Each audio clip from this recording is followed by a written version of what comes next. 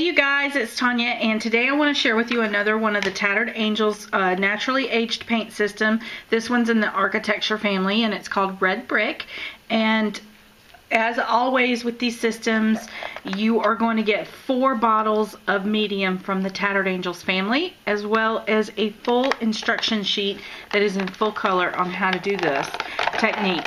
So let's go ahead and get started. I'm going to pull my mediums out. We're going to have a glaze today that is fuzzy coconut, a glimmer mist that is nougat. If I could talk today, it'd be good. And a glimmer mist that is boardwalk, and a chalkboard which is cherry cola. And the chalkboards have a little more of a flat color to them. Now, as always with these kits, if these are sampler sizes, they're 1 ounce bottles. So if you find that you really like this technique and you want to use it on a bigger project, these colors are available in larger bottle sizes. So just check with your retailers on that. And you know, as always, if you're having trouble finding it, contact Flamingo Scraps and ask Suzanne to special order it for you. If she can, she will. But I'm going to clean my board up some. I want to try this technique today 2 different ways, because anytime I ask the question, what if, I really, you know, just want to get in here and play, and we're playing with these. So the instruction sheets say that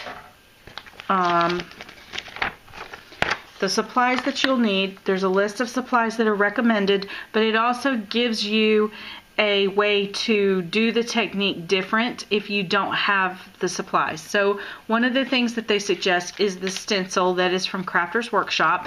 I happen to have it. I know Flamingo Scraps can order these, so if you don't have it, get with Suzanne.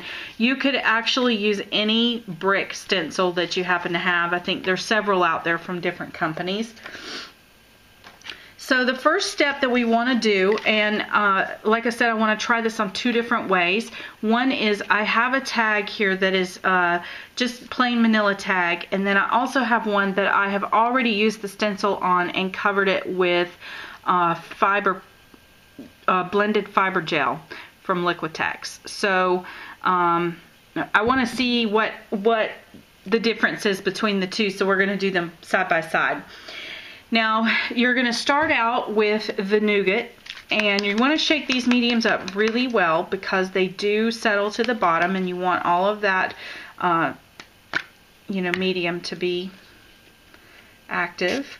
So I'm going to spray. This is our base where our mortar would be. You can really see that gel there.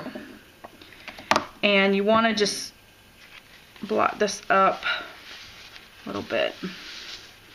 The overspray here is quite intense.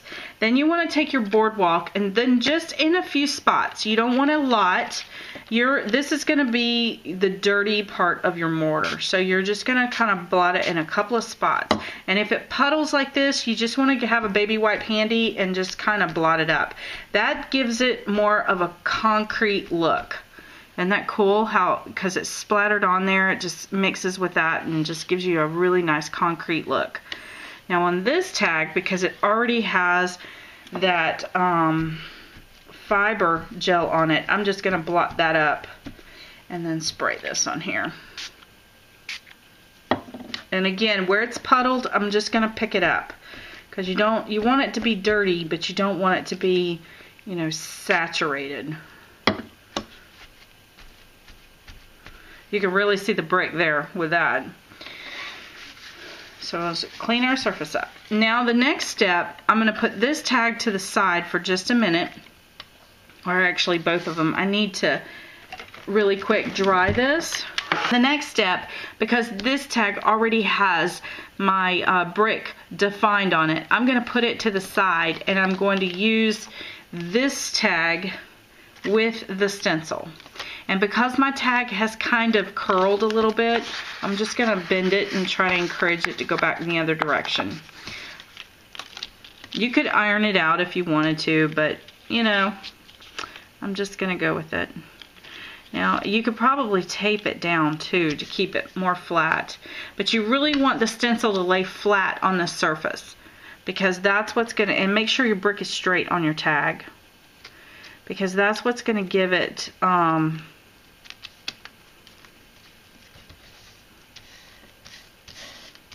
know, you just want to make sure it's good and flat. Now, my stencil is old.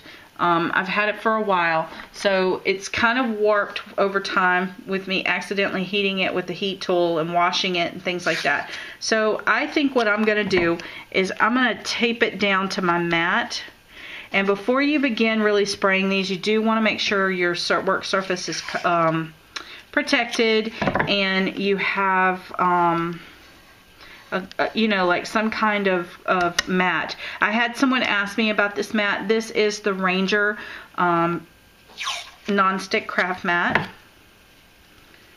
that I have on my surface. And you want to make sure you have some sort of non-stick craft mat. I know there are other brands out there, but I just prefer this one over the rest of them. Now, this step is not necessary, taping the stencil down, but because my stencil is warped, I kind of feel like I need to. So the next color we're going to try is going to be the Cherry Cola. And this one, you want to shake it up really good and get the glimmer off the bottom.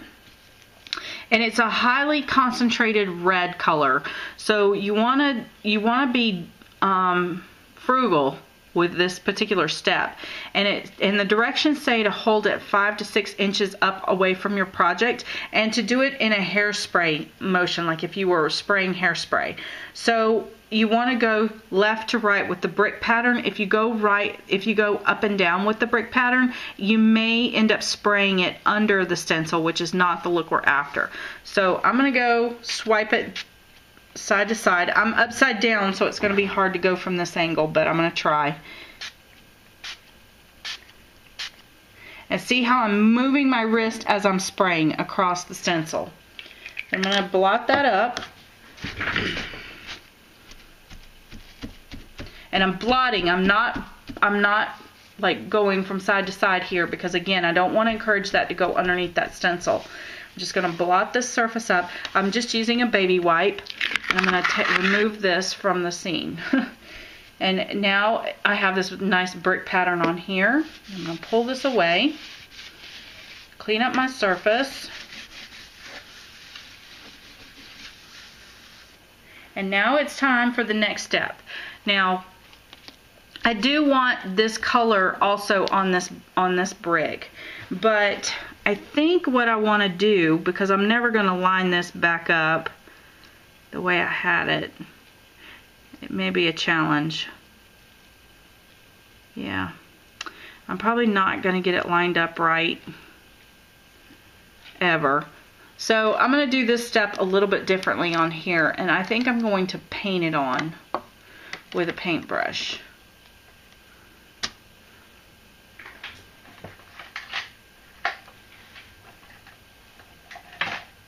And I'm just going to find like a little detail brush. I had one on my desk, but I've dropped it. Okay, so I'm just going to take this and I'm going to paint it onto these bricks to start out with my base color. Try really hard not to get it in the valleys of, you know, of the paper. Now, this also is an option if you don't have the stencil. You can always take your paintbrush and just do irregular lines with this and paint it on rather than spraying it on, which is another reason why I wanted to show you this step. And we're using a small surface, so it shouldn't take long to cover it. And as you can see, that silicone is really soaking up that pink, so it's giving it a good intense color, and you're maintaining that texture on this tag. It looks a little more perfect on the other tag.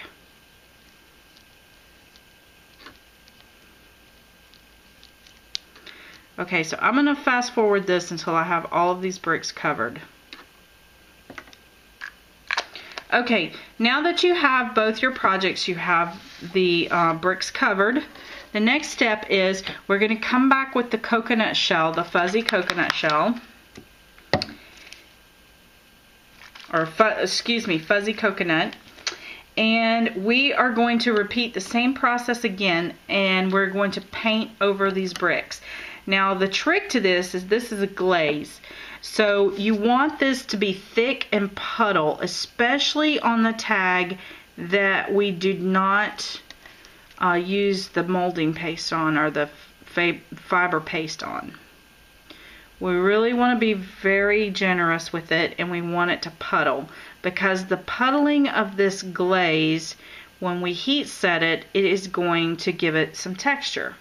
And you only want to do a few of these bricks at a time, and then you want to heat set it.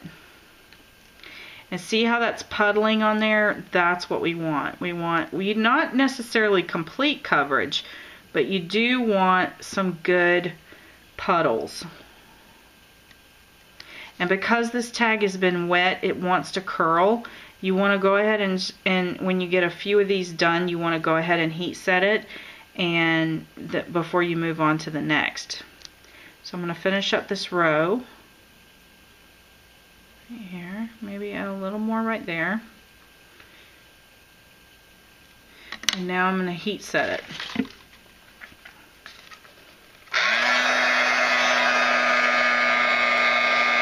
You want to get really close to the medium too, because you want it to crack, you want it to bubble, because that's what's going to give you your texture that you're after.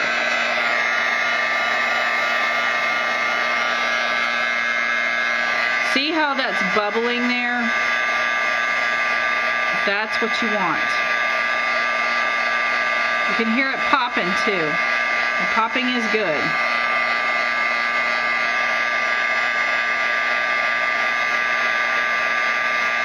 That is the actual glaze medium in there heating up and blistering. And when it blisters, that's what causes the texture that you want on the bricks.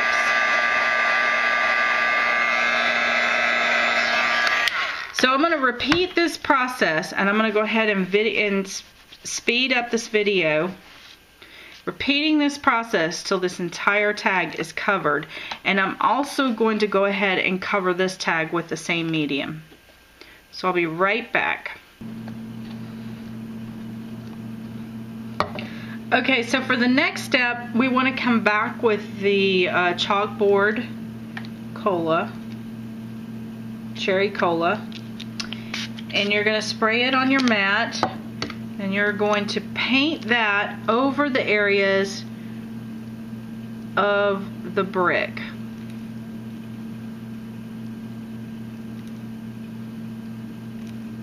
And this is just going to help to take it back from that dark brown color of the glaze back to a red color.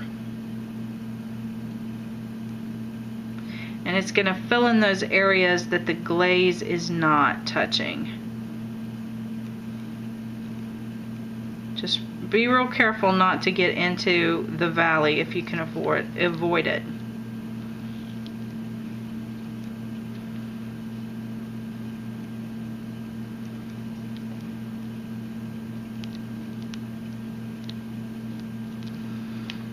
Put that one to the side, and you can already see it's really intense. I'm loving it.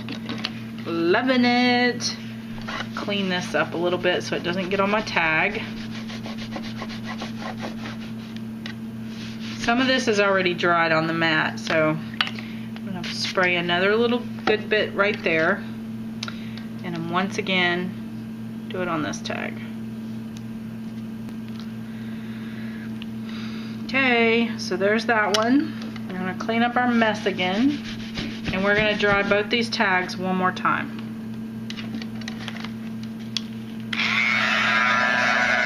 Okay, so for this next step, the bricks just look a little bit too perfect.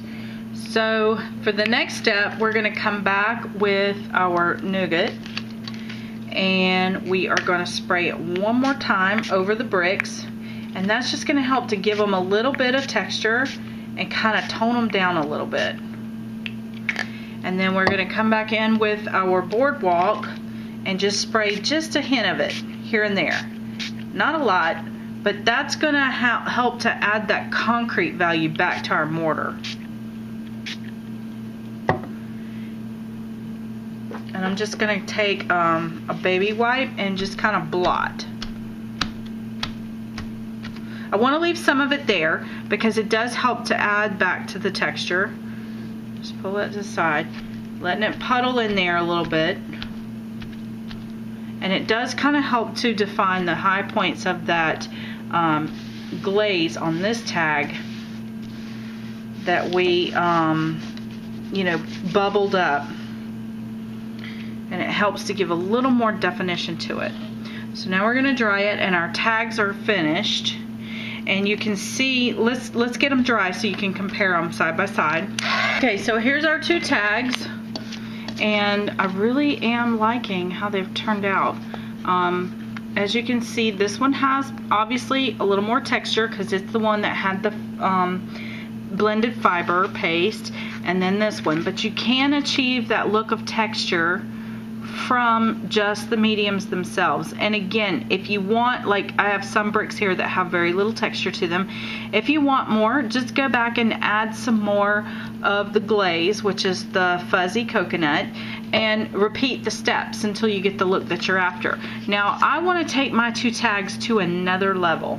So I've pulled out some brushed corduroy here. This is the Ranger Distress Ink, and I just have a little applicator tool here. And I chose this color because it has a nice gold undertone. And I'm going to take it and I'm just going to kind of rub it into that, over the brick. And look at how, I'm going to leave half of it undone so you can see the difference here. But to me, this just adds a little bit more age to this tag and gives it a little more of a definition. And again, I'm going to just take my baby wipe here and wipe away some of this. Remember, distress is reactive with water. I mean, I know you hear that said over and over again, but it does help to, the water helps to blend. And look at the difference there between just adding that one extra step of some distress ink into the crevices. The difference between, you go from a more grayish you know, grout to one that's a little more aged and tarnished. So let's see how that works on here as well. Put a little more on my applicator tool. And again, I'm going to just roll right over it.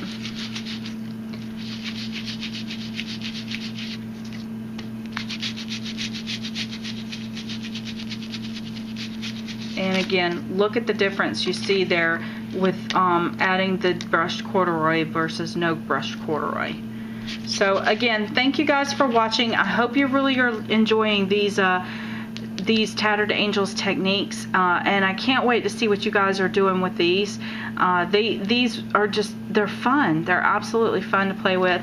So if you like watching these videos, if you like these technique videos, please leave me comments and let me know so that I know to continue. But I do have a few other sets up here. I think the bamboo is going to be next. That's going to be a really fun one. So thanks again for watching and sticking with me through this long process. If you want more details, you can also visit my blog at psychomomscrapbooks.blogspot.com, and I'll put a link to it down below. And I'll put a link to the other paint systems that I've done videos for, the playlist down below. So thanks for watching.